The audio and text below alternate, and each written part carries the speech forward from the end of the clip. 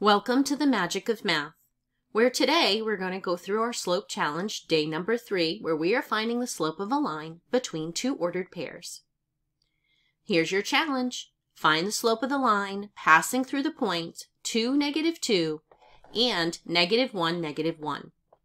Once again, I'm going to give you the slope formula between 2 points. So m, the slope, is equal to the change in y coordinates, all divided by the change in x coordinates. So go ahead and pause the video now and come back when you're ready to check your work.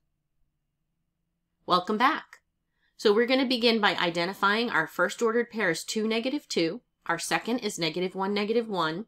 And we're going to identify that we're going to first subtract our y coordinates and then divide by our change in our x coordinates. So here's our trick. If you have it on paper, turn your paper or visually change it in your mind, even tilt your head. So we're going to replace y2 with -2, y1 with -1, x2 with +2, x1 with -1, and we have our formula ready to evaluate. So we're going to rewrite this because we have subtract a negative. So we're going to rewrite it to add the opposite. So -2, change subtract to add, opposite of -1 is +1. 2, change subtract to add, -1 to +1. So keep, change, opposite when you're subtracting by a negative. -2 plus 1 is -1.